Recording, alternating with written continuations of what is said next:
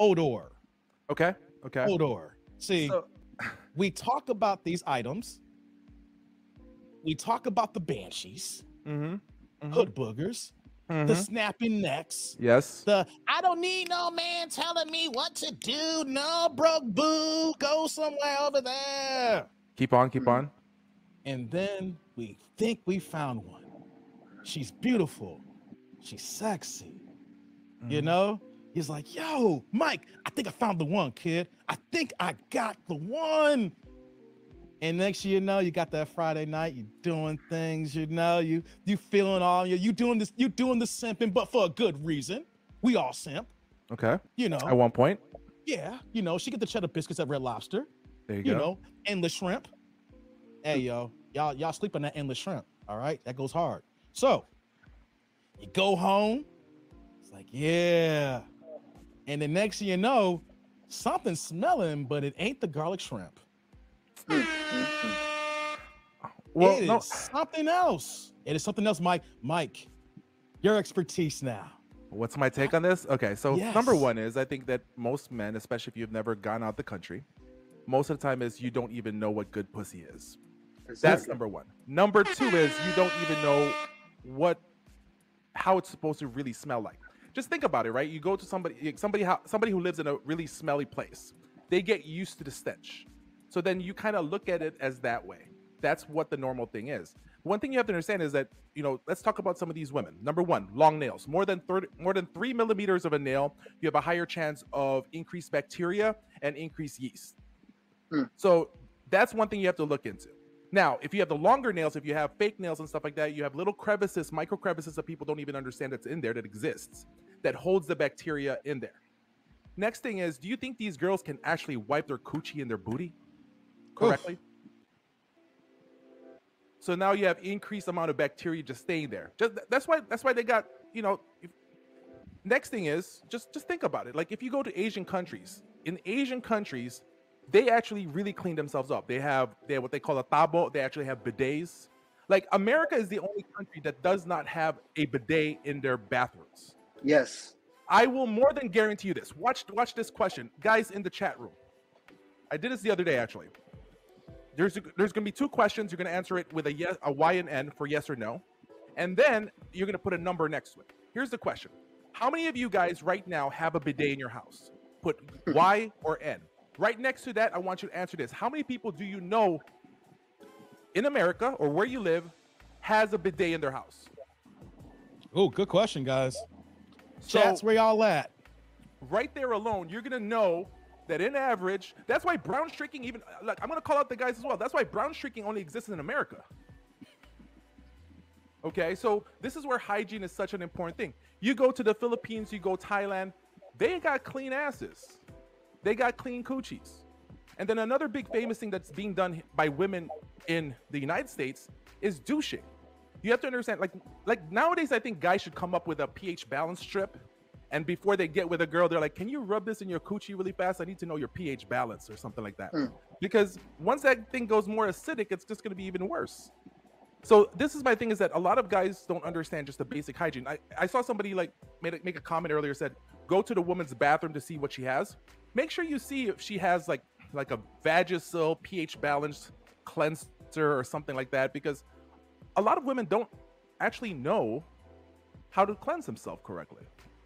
So that's why you have some stanky coochie. That's why you do have some, unfortunately, they look really good until you unwrap it and you realize you got some rotten eggs.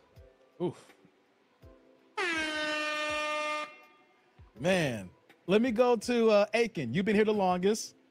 Let me get your thoughts on this, man. You've been hanging tight. I appreciate you, man. What you thinking about Thank this you. Thank you. So I actually just did a video on my channel about the dating coaches, why they have a problem with passport bros. And a lot of people hit it is, you know, they're scared that their money is going to get light, because people are going to realize you don't need games to get women in other countries. And what he was saying was actually correct, because my parents are Nigerian. I was born here in the US. So I lived there when I was young. I've been all over the world. In every other country, when you go to the bathroom, you pull that little thing and you spray it A lot of people don't know what he was talking about, but that's what it is. You have it. It's like a little spray thing that you can spray, and you clean up. You know, the women clean up in the front and back, guys clean up in the back. We don't have that in the United States. And a lot of women, first of all, in the US and Western worlds, women have been told you don't have to compete for men. You don't have to work hard to look feminine. And when you keep putting that in a woman's head, what happens is women just keeps going out and say, you have to accept me the way I am. That's why there's overweight people saying you have to accept me. I'm big and beautiful. No, you're not. You're not big and beautiful. You go to other countries, women actually work hard to look decent. They come out of the house, not with bonnets, not with the same yoga pants. There's one of my neighbors. She's been wearing the same yoga pants for 2 weeks. Same exact color, same exact. I mean, you don't have 14, 15 of the same color yoga pants. Same yoga pants every day. I'm just like, and guys, and you know, she's gonna get attention from guys, so she feels she's validated.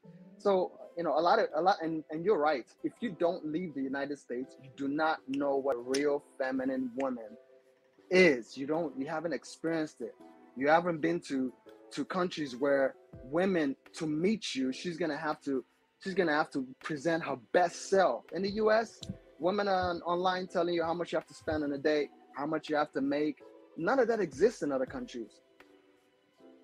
So all of this combined is what's, and the smell. The only time I had that smell was in the US. Actually, the last American girl that I had sexual relations with had that smell. And I didn't even, but like, I was just like done. Like as soon as she took the thong off, it was just, ooh. You know, and this is a beautiful girl, you know. So they feel they don't have to really work hard to make themselves better. Not just the attitude, not just competing for men, but just the hygiene. When a woman doesn't take care of her hygiene, how can you even be with her on a daily basis? She's not gonna clean her house. She probably has medication everywhere because half of them are insane. It's crazy. But a lot of guys that are in the chat, a lot of guys watching this video would never experience a beautiful feminine woman because they're never really gonna leave the United States. I'm just gonna keep it real. If you don't have your passport, if you're not saving money, investing, trying to get out of the US, you know, you're never really gonna experience a real feminine woman that'll really make you feel good. And there was a guy in the chat earlier that said, oh, are these guys getting married? A lot of guys don't care. A lot of guys are just going to be treated better. You don't have to get married. You don't. You can go for whatever reason you want. Whatever reason you want to travel for. You want to travel to meet women. You want to travel for the culture. Nobody, like, why are you policing what guys are traveling for? Let guys go. Let guys experience it. Let guys be treated better. Let guys, you know, increase their buying power with the dollar being strong. Let guys travel. So, yeah. I don't mess with American women anymore. I live in Miami Beach. I'm in and out. I travel a lot. I don't mess with American women, so I don't really care. But man, the pH balance, the non-femininity, the attitude, it's everything, combination of everything is just, it's only gonna get worse. And if you don't get your passport, if you don't start traveling, you're screwed in this country. Aiken, before I get to Dr. Mike, you made a point here from the beginning of your point here when you said that woman wears the same yoga pants 15 days in a row. Every single day. If she's wearing the same yoga, how tight those pants are, and if we know that she ain't watching those pants all the time, that is bad enough. She probably has ODOR. You got the extra ODOR just being packed in there, and it's being vacuum sealed shut and snapped tight. So by the time you unpack that, when it comes to the get down, her stuff is probably even worse boxed than anybody else. Because if you wearing the same joint for 2 weeks, this is a cute girl. This is a really cute, beautiful, cute girl. That's a damn shame. I just have to point that out. To work. Ooh.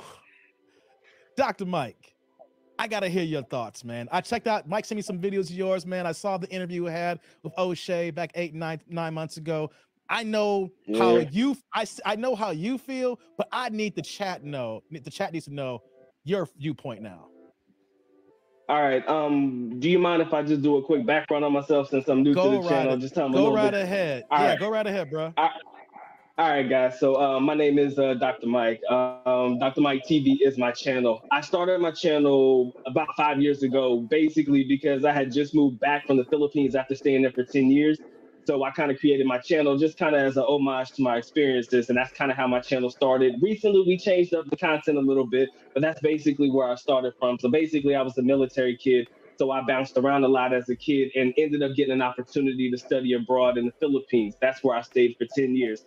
And the reason they do call me Dr. Mike is I did earn my doctorate degree while I was there. So that's kind of how I got my name and everything like that. But yeah, that's pretty much a little bit about my background. But if there's one person that knows about pH balances, I'm going to have to take Nick Cannon at his word. Yeah, because as many kids as that brother has, and as many chances that brother has had to have kids, come on now. If anybody... if anybody's gonna know, it's gonna be Nick Cannon. That's just my thoughts on it as well. But in reference to dating coaches and things like that, there's one thing I want to focus on, and again, it's the fact that you don't necessarily need a lot of the techniques that they try to utilize or tell men that they have to use in order to get women. One in particular is the idea of the waiting game, right? When usually you get a young lady's number, at least in the United States, they'll tell you don't text them right away. You know, give it like 3 or 4 days, wait before you have a conversation. When you're dating women abroad, if you do take that time to wait and utilize that technique, that girl's gonna think, oh, well, he's probably talking to a million women anyway, so he's really not interested in me, even if you might actually be interested in the young lady. So it's more or less, you don't necessarily have to play the same games with women abroad as you would dealing with Western women. So kind of focusing on that aspect, that's one of the techniques that I've seen a lot of people talk about in the past as far as dating coaches are concerned. That's really not necessary when you deal with women abroad, right? And Mike can attest to this. My man Akeem can probably attest to this as well. The sooner the better. I mean, if you get a girl's number that day, who knows what could be happening that night? You know, the sky's the limit, you know, depending on how well you talk, right? So it's more or less about charisma, personality, as opposed to playing the games and stuff, at least from what I've experienced living in, you know, countries abroad and stuff like that. So maybe guys have seen it different, but go ahead. Let me ask this question since you said that, Dr. Mike. The point about game, and I want to get everybody else's perspective after you answer. You literally said that you can get a woman's number, and if you don't procrastinate, you ain't playing these American games, you reach out right away, you could get into something or at least have a good experience. It doesn't have to be sex, but something could be legit by the end of the night, is what you're saying. So the mentality you're speaking of, and I guess from experience, is that if you get that girl's number, she is interested in you, and it's up to you to act and not to be slow. Is that basically what you're saying here at this moment here? Not to go ahead and do the 2 or 3 weeks and... Not necessarily, boss. You ain't got to worry about taking all of that time to talk to a young lady or trying to play the game to make sure she's interested in you. You don't have to. If you choose to, I can't tell a man what to do. But I'm just basically, from personal experiences, it doesn't necessarily take that long for you to, you know, pretty much either consummate the relationship or at least see if it's going the direction that you wanted to. And if it's not, I've learned that, you know, you're wasting all these time playing games with one young lady, and, you know, you could have been interacting with and or entertaining, you know, somebody else rather than waiting the 2 or 3 days that you could have used to actually get to know her, you know, have conversations with her. You know, I know Mike's very fond of coffee shops, I think, every now and again. Something quick to get to have a conversation with him, sit down and talk. You know, and again, guys, you know, when you're dating abroad, it's not going to cost you an arm, a leg, a foot, and half a testicle like it would in the United States, man. We can go on quick dates, man. It might cost you $5-10. And if it doesn't go your way, so what did you really lose, right? You didn't really lose a lot. So I'm just saying that with that particular technique, just as an example, it's not necessarily something that's neat, right? When you're dealing with foreign women, at least from our own personal experiences. Interesting. Let me go to Aiken now. Your viewpoints on this. I don't think I've